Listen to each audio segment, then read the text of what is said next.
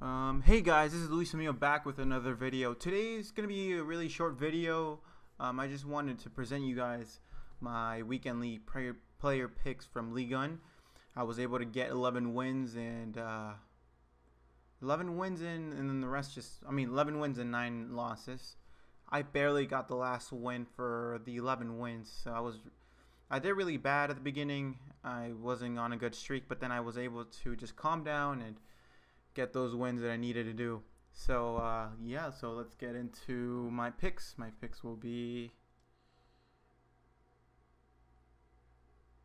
okay. Well, that's pretty ass. I have no idea who to choose.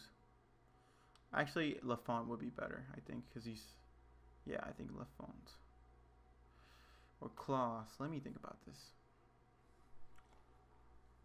Lafont for fodder, Klaus for usability. Will I be able to use him if I had French defenders? I mean, I guess he's usable.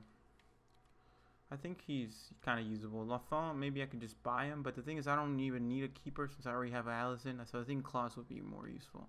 Make a Klaus for non-fodder stuff. And my last player pick will be.